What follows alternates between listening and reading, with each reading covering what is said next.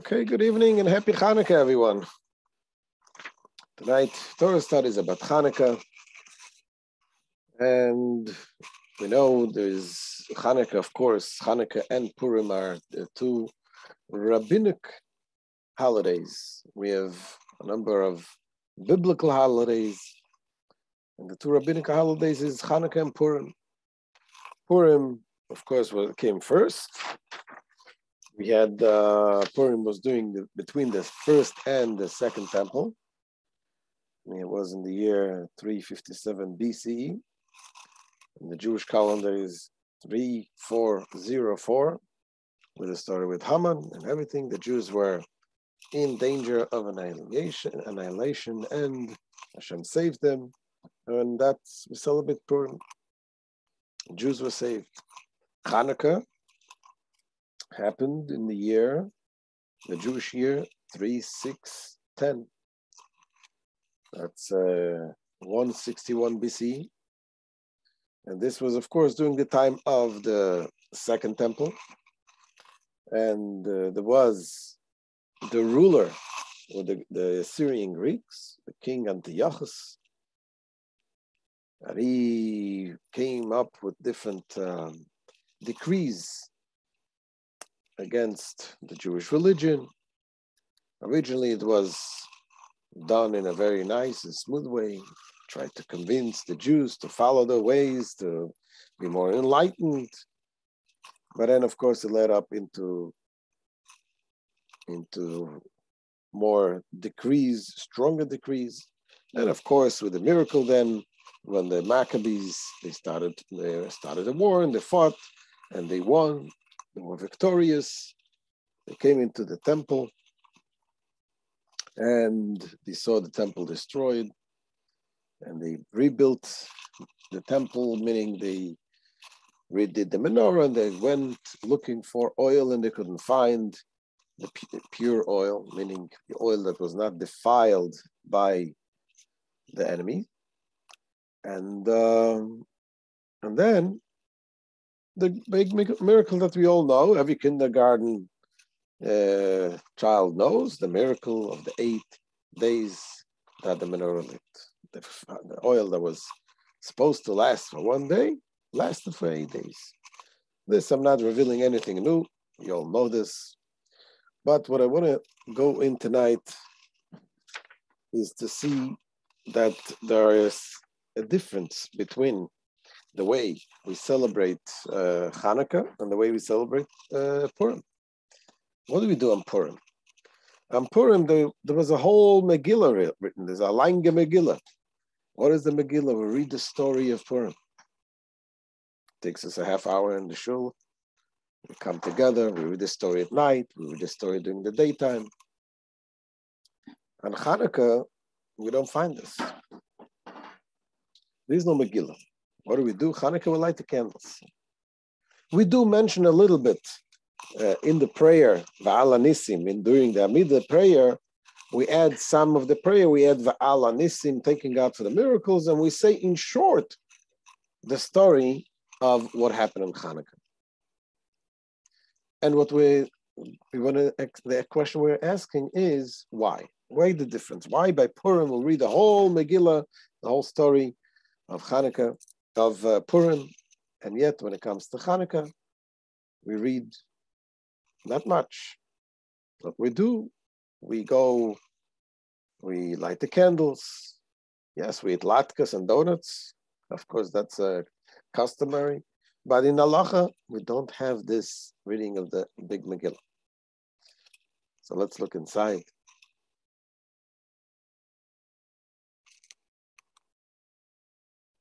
So for Chanukah, there is no Megillah reading. Why? Why not? What do we say on Chanukah?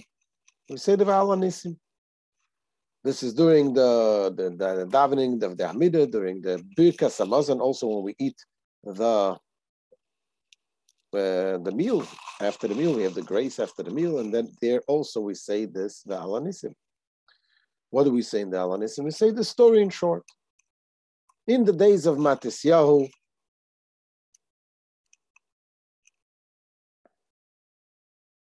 the son of Yochanan, the high priest, the Hashmonaim, and his sons. When the wicked Hellenic government rose up against your people, Israel, to make them forget your Torah and violate the decrees of your will, but you in your abounding mercies stood by them, and in the time of the distress, you waged their battles, defended their rights, and avenged the wrong done to them. You delivered the mighty into the hands of the weak, the many into the hands of the few, the impure into the hands of the pure, the wicked into the hands of the righteous, and the wanton sinners into the hands of those who occupy themselves with your Torah.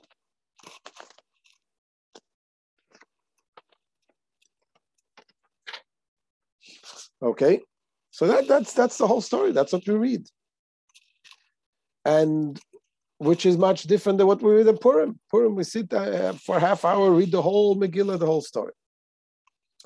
In addition to that, also we know that the story of the Megillah, we read it twice. We read it at night, and we repeat it during the daytime.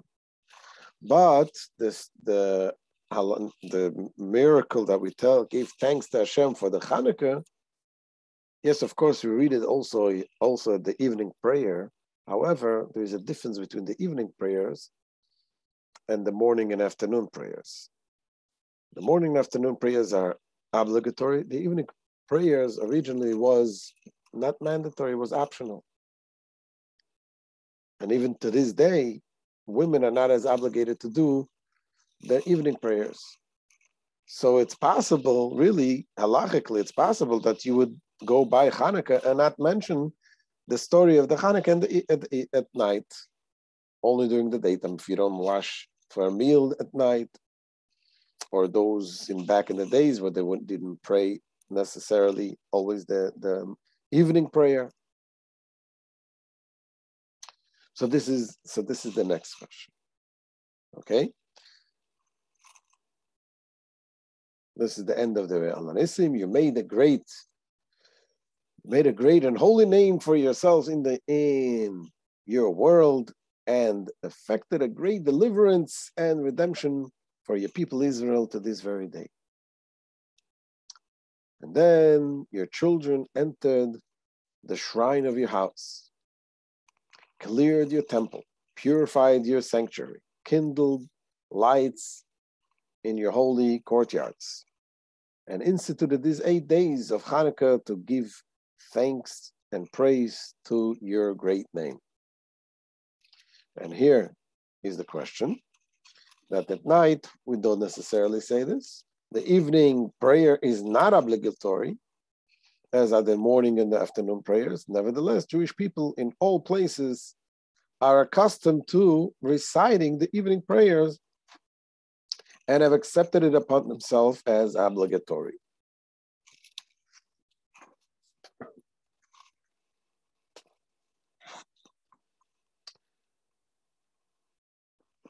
Okay.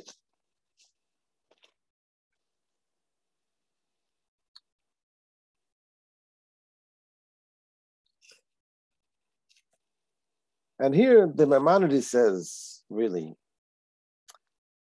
that the mitzvah of the Hanukkah candles is the one that tells the story.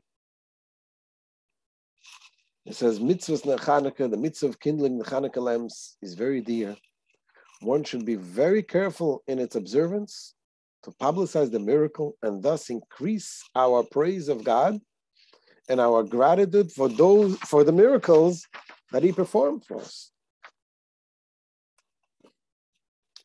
So we do it through the candles. The question, however, is why?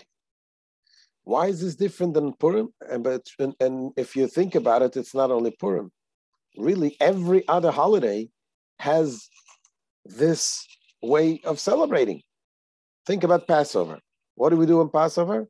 We read the whole Haggadah. In every holiday, we do pray, we say those things. On Purim, on Passover, on Yom Kippur, we pray. We constantly pray. We always say, we always do things by saying. And here in Chanukah, it's cut down short to the Va'al Nissim, and we light the candles. So this is the question that we're going to discuss and come to a very interesting understanding. Okay, here it is. The contrast of verbalizing gratitude versus lighting candles. Purim and other holidays versus Chanukah. So the question is, why is Chanukah celebrated differently? Why do we leave the storytelling to candles, which we can't hear anyway? You know, they say, the Friedrich Rabbi used to say, we have to listen to the candles. The candles, they have a story. But again, why? Why do we listen to the candles rather than us telling the story ourselves? So, to understand why we insist on celebrating through candles, through candle lighting, rather than reading a Megillah, we need to take a closer look at the story that the Chanukah candles tell. And we can see it, the Rebbe brings it down, by the prayer that we say after the lighting the candles. What prayer do we say? Short prayer also. We sing it as a song. Or the way others saying it, this is the Chabad song, there's the other's way of singing.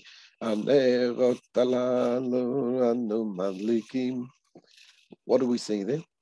We say we light these candles. Why? Ala Yeshuot ve'ala Nisim ve'ala Niflaot. What is this? Yeshuot is,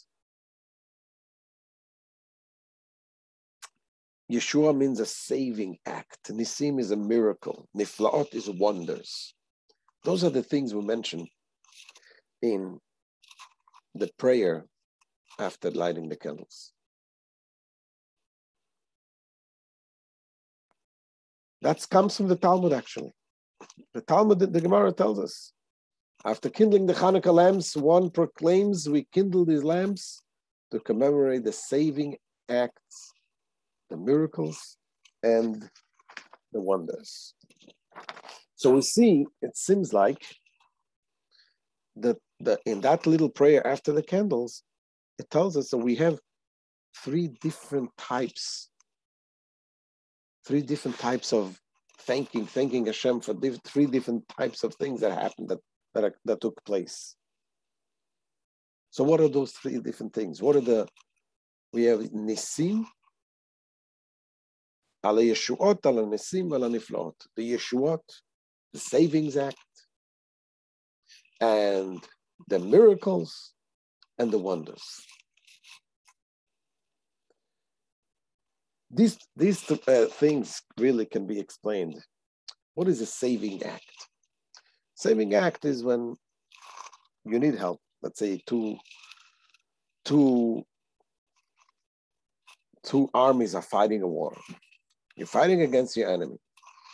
And let's say you have the strength, the size of the armies, the abilities are more or less equal. So either side can win. But still you would need a Yeshua, you would need a saving act. When you realize either side can win, so you need Hashem to help you but you should win. And Nisim, a miracle, is when it's not equal. When it's totally, completely, this is a big army, this is a tiny army. And here you need really a miracle to take place. Think of the 6-day war in Israel. When Israel was surrounded by the armies, and all of the newspapers and everyone were scared that it's going to be a terrible thing happening there. And indeed, Hashem made a miracle. But in 6 days, Israel was victorious, took over all of the armies. And that was a nest. That was an open miracle. Even the secular newspapers called it as a miracle. And then you have niflaot. Niflaot means wonders. Wonders is something that is, in a way, a combination of both. You can have something which is perhaps a natural, it could be natural to equal forces, that you can say naturally you can win them, but then something happens, let's say that the commander of the enemy drops dead, and the people get scared and they run away. That you can say it happened in a natural thing, and you can say, yes, it could be natural, it could be a wonder, it happens to be that this just so happened, just a coincidence, and this was a pella, this was a miracle, a wonder. And the truth is, there is also a fourth level. The fourth level is the ultimate miraculous wonders. The song, Miracles, Amazing Wonders. This is Miracles, Amazing Wonders. They say, just like it says, there is Kimei Tzeischa Me'eretz Mitzrayim Arenu Niflois. Like the days that we left Egypt, God will show us wonders. What does that mean? It means there will be such miracles and wonders that even compared to the miracles in Egypt, it is still considered wonders. So therefore, we have these 4 different categories of thanking Hashem for those things. Now, in order to see how this fits into the Chanukah story, we're going to read about exactly what are the events that took place and what are we thanking Hashem for. So we're going to look inside. We're going to read text from the book of the Maccabees.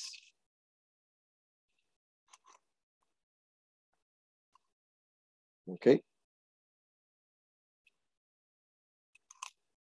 So we have the different categories. We have a savings act. We have a miracle. We have wonders. And we have wondrous events. Yeah, money on the trees. As Mashiach comes, there will be money on the trees. That would be quite a wonder, wouldn't it? So here's from the book of the Maccabees, telling the story, the events that took place there in Chanukah, that led up to Chanukah.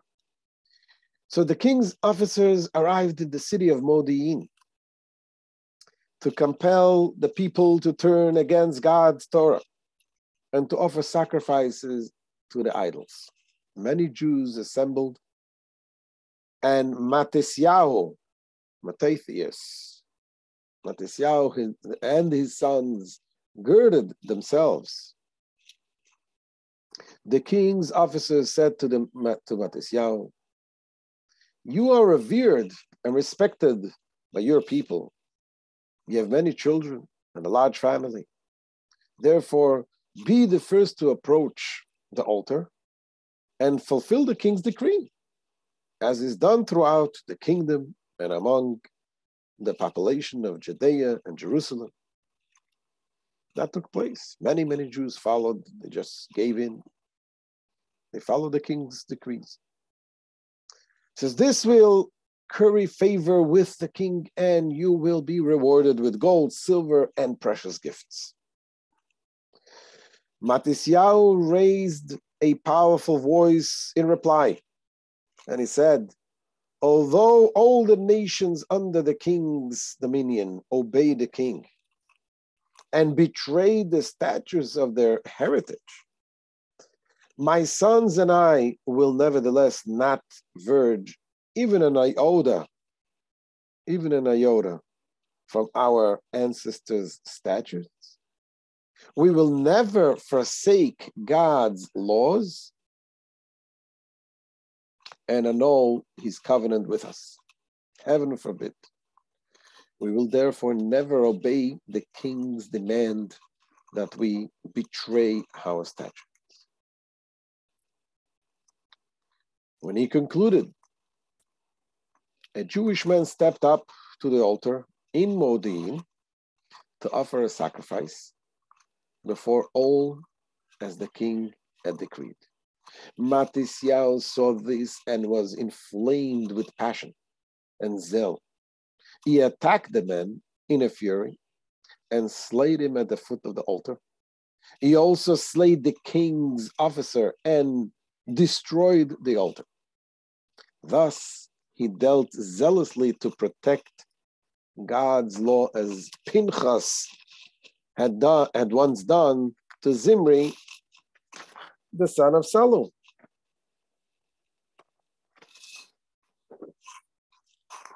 You know this story, Zimri, the son of Salu, in the time of the desert, time of Moses, that he killed the leader of the tribe of Shimon when he saw him sinning with the Moabites, the Midianites.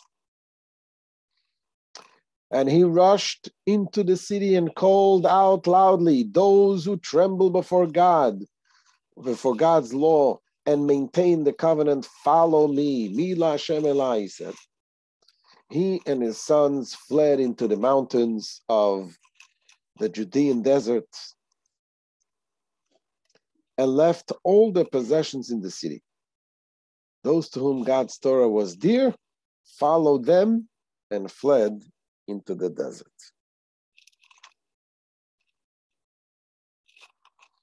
Okay, so this is the first event that we're talking about. So the first event, what we're giving thanks to Hashem, is Allah Yeshuot, the saving acts that Hashem saved it. Because there wasn't big miracle. The Greeks were not in big numbers at that point. Just the fact, I mean, either side could have won there, but the fact that Matisyahu came up and Hashem helped him along, and he was able to destroy, eliminate the altar and kill the enemies. And the start of this started the whole movement of the rebelling against these Greeks. But then what happened? After this event, Matisyahu fled to the mountains. And they prepared because they knew that the king Antiochus is not going to fold and lay and back up. They knew that they need to prepare for this, for a war with a real army now. So that is when he formed his army, the Maccabees. What is the Maccabees, by the way? Maccabee is the acronym of Mi Kamocha Ba'elim Hashem. Who is like you among all gods, our God? And they prepared for the war. And that was when the big miracle really took place. The miracle of the army, the mighty army, the 40,000 soldiers that Antiochus sent. And they were able to be victorious over this mighty army. And this we continue to read in Megillah Antiochus that describes this. It says, Bagris the wicked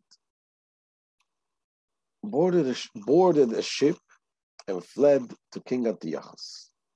And with him were those who had escaped the battle. Bagri said to Antiochus, though the king commanded the Jews to cease observing the Sabbath, the new moon festival, and the circumcision, they defrauded you and rebelled against you. However, the combined armies of all the nations in the world could not conquer the 5 sons of Matisyahu. They are mightier than lions, swifter than eagles, and fiercer than bears.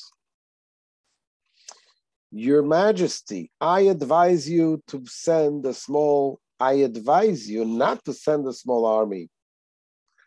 or you will be shamed before all the kings. Rather, draft every officer in your kingdom without exception, along with their armored elephants. This was the former tanks. The armored elephants were indeed very, very mighty. So that's what he did. Indeed, he gathered his army. And what did Matisyahu and his children do? They went, they fasted. They prayed. They gathered this little army that they were able to gather. And then, after fasting and praying, they went with certainty, with confidence that Hashem is listening to their prayers, and they went to fight him. As we continue to read in the Megillah Antiochus, this suggestion found favor with Antiochus, who raised a powerful army from all the provinces of his kingdom. The governors of each province appeared with their footmen and armored elephants. After this, Matisyahu's 5 sons went forth and fought the many armies, and killed many of them. But the older brother Yehuda died in this battle.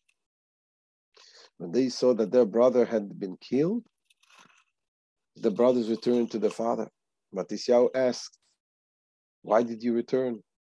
They replied, "Our brother, our collective equal, was slain." Yehuda was the biggest, the strongest of them all. Matisyahu replied, "I will go with you and fight the enemy, lest the house of Israel perish when they perceive your alarm over your brother's death." So Matisyahu went out and fought alongside his sons. The heavenly God delivered the enemy's mighty warriors to them, of whom many were slain.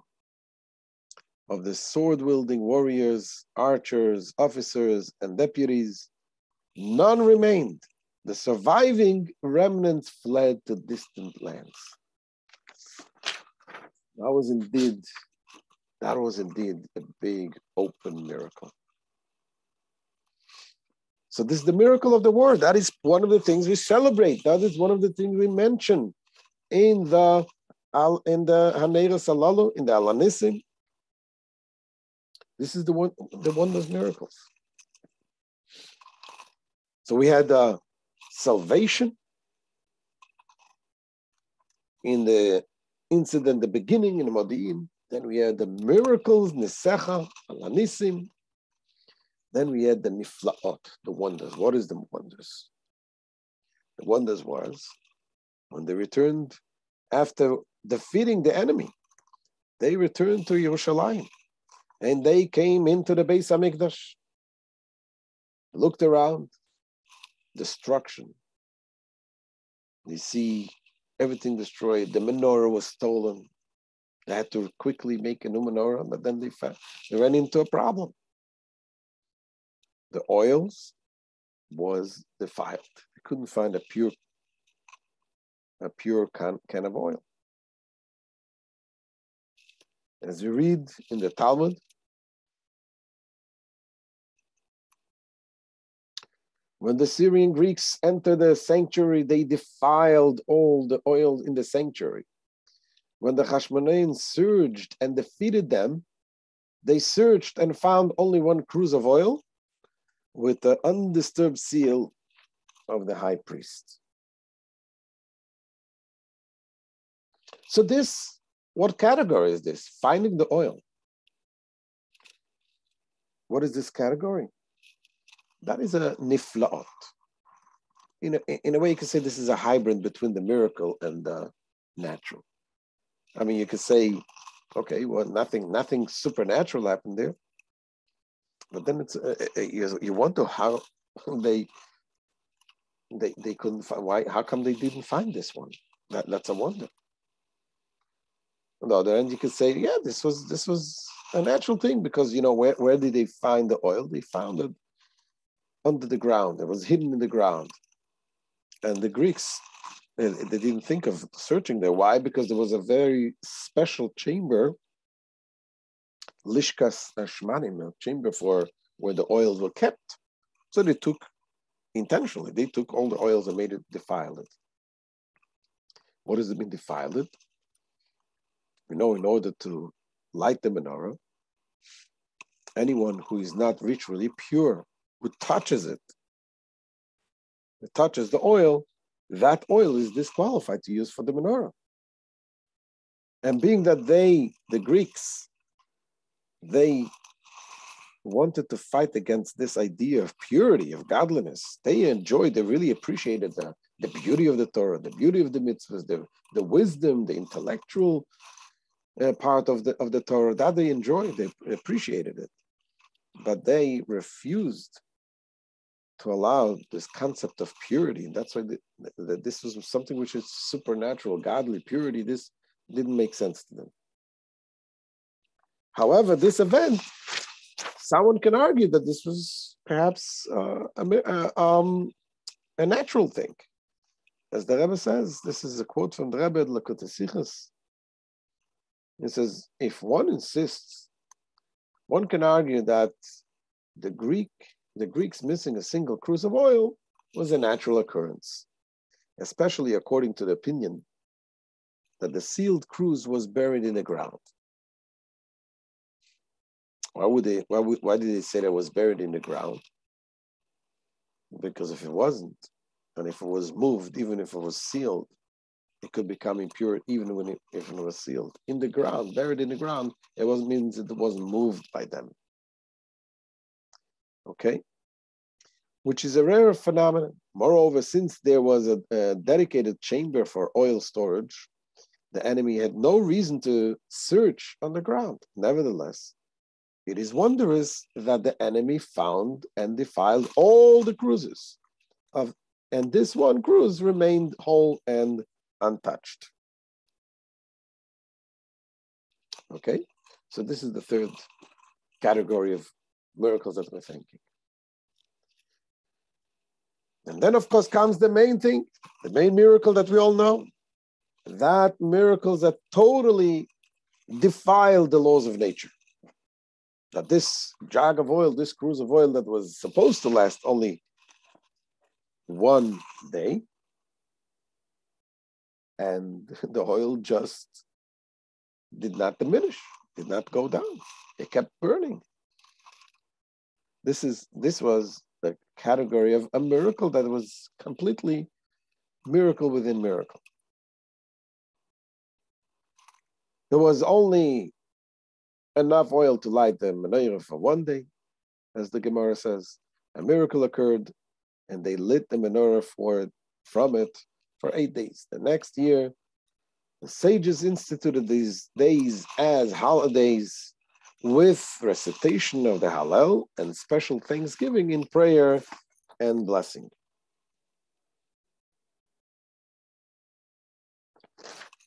So that is the real ultimate miracle. And that is what we say in the prayer. In the prayer we say, Aneus Aladan Vadlakim, Alanisim, Alachuot, Alanisim, Alaniflot. What is the order? The order is the way it happened. It happened first. We have the simple miracles, the salvation. Then we have the nisim, the miracles, and then we had the niflaot, the wonders. The wonder of finding the oil, and the super wonder of the oil lasting for 8 days. However, when we look into the end of this prayer that we say, when we say the nerot halalu, at the end, we say, leodot ulealel l'shimcha agadol, to give thanks to your name, al nisecha, ve'al niflotecha, ve'al yeshuotecha. We change the order. Let's see it inside.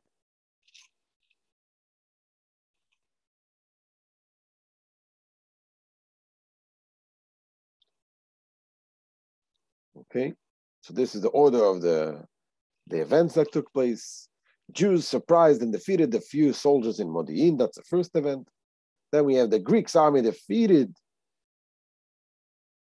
at the hands. They were defeated at the hands of the Maccabees. And then we have the wonders of the discovery of a single cruse of untouched oil, and then the super wonder, one cruse of oil lasting for 8 days and nights. But then look at the end of the Siddur, the end of the prayer. We say, La'adotu la'alel, to offer gratitude and praise to your great name for your miracles, your wonders, and your acts of savings. Acts of saving. Here, the order is completely mixed up. Beginning, we say the acts of savings, the miracles, and the wonders in the way it happened. But here, now we confuse it completely. We mix up the whole order. Why? Why do we mix up the order? So that's the question. Why does the prayer conclude by jumbling the order of miracles? Why change to a different order at the end?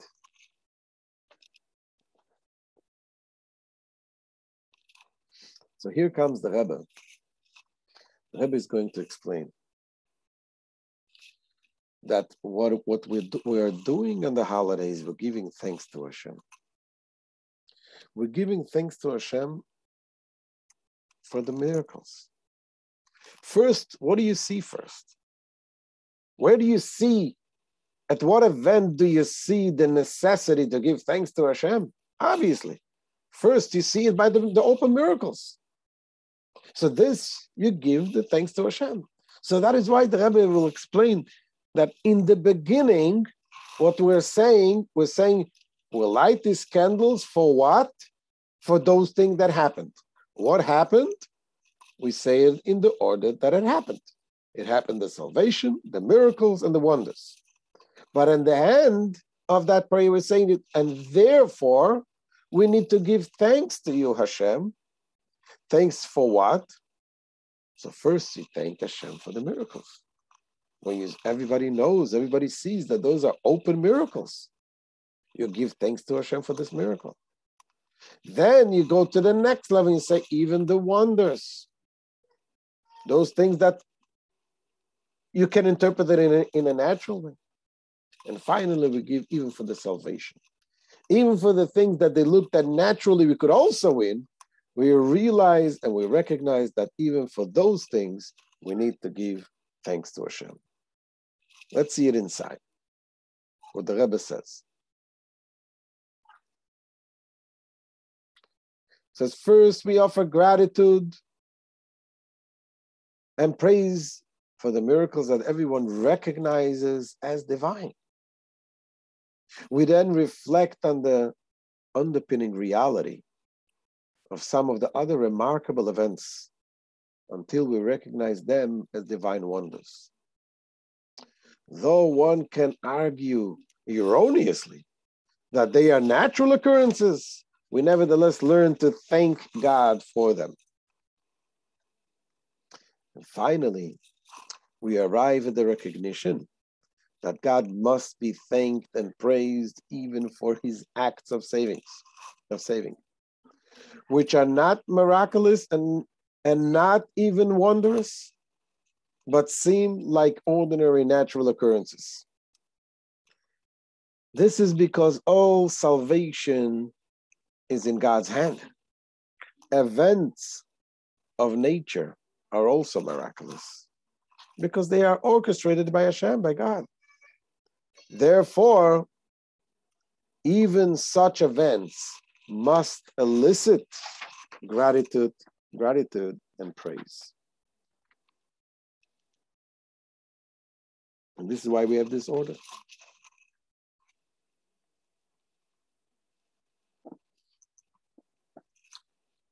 Okay, so now we have an explanation why we have this order in the beginning, why we have this order in the end. Now let's go a little deeper. Of course, we always have to. This is the way the Rebbe takes us.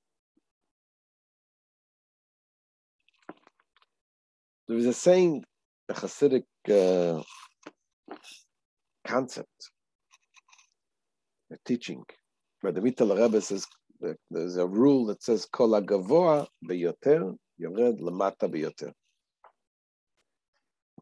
That which is on the highest level descends to the lower. So in a way, whatever is higher goes down even lower. So a miracle that happens from in an open miracle, in a way, is not as difficult, so to speak, for Hashem as the miracle which comes in a natural way. Because the higher one is, the lower you can reach. The example that is always used in Chassidus, when you have a tall building and you have the building falling down, the brick that is sitting on top will fall down further away. So the things that Hashem does in a natural way, He's hiding His presence. In order to be able to hide His presence, His essence, you need a higher form to be able to get there, to be able to accomplish in a lower place. And this is what we recognize on Chanukah. We recognize the fact that not only do we give thanks to Hashem for the miracles, but we recognize gradually where the hand of Hashem reaches. First, we say in the open miracles, of course, it's an open miracle. Thank you, Hashem. But then we bring down the godliness even lower, even though we realize that the greatness of Hashem is that it reaches even in the places where it seems all natural, all normal. We realize and we give thanks to Hashem for that too.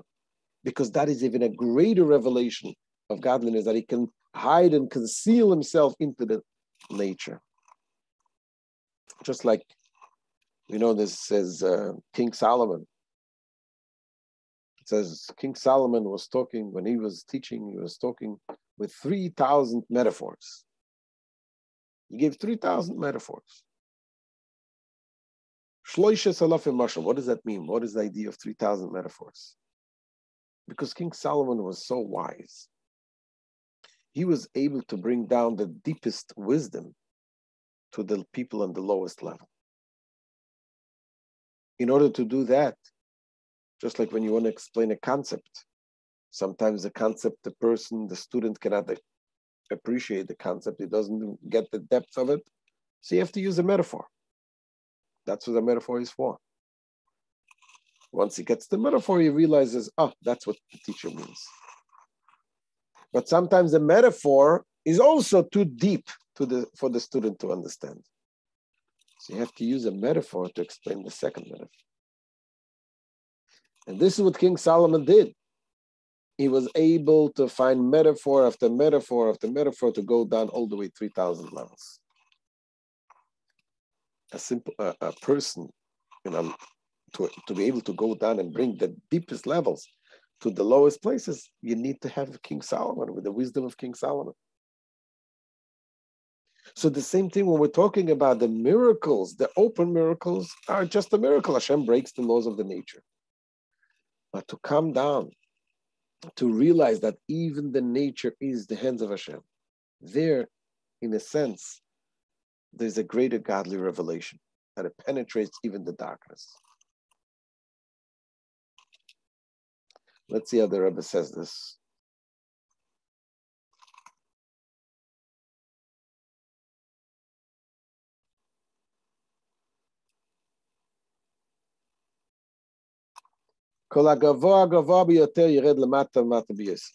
That which is on the highest part descends to the lowest part. This is from the Mittel Rebbe. Says the Rebbe, miracles that are thinly veiled by nature, such as finding the untouched cruse of oil, emanates from a higher spiritual plane than open miracles, such as the logic, defying victories on the battlefield, and acts of God that are completely disguised as natural occurrences such as the victory in Modi'in, they emanate from even a higher source. To explain, it says revealed miracles flow from divine energies that are restricted by the requirements of revelation, unable to operate in disguise. These miracles must be visible to all. Miracles that are thinly veiled by nature flow from divine energies that transcend this requirement and can therefore assume a natural guise. Nevertheless, the fact that the veil is weak and those who observe it can peer through it and marvel over their supernatural quality demonstrates that these energies also belong in a category of the revealed. It says acts of saving that are completely disguised as natural occurrences and thus present as lowly flow from God himself, who is not constrained by any requirements. Therefore, these supernatural events that come from God himself can fully masquerade as natural occurrences.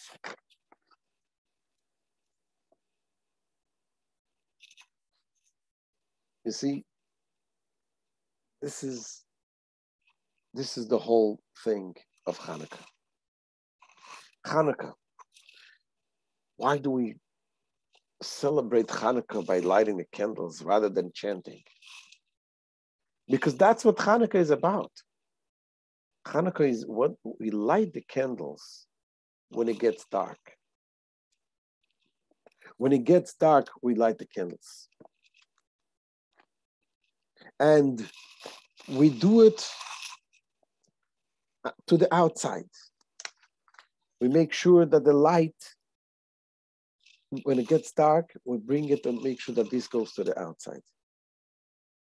Because the idea of Chanukah is that when we come to a place of darkness, we realize the things that we give to Hashem is realizing step after step the darkness really isn't dark.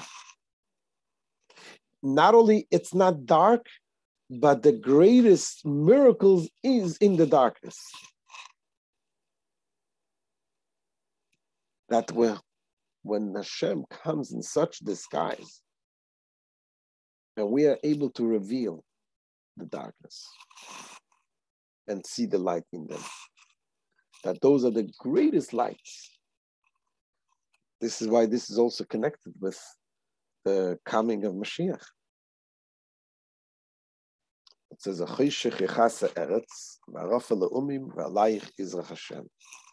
darkness covers the land. There is the Arafel, the clouds over the nations. But Hashem, upon you Hashem shines.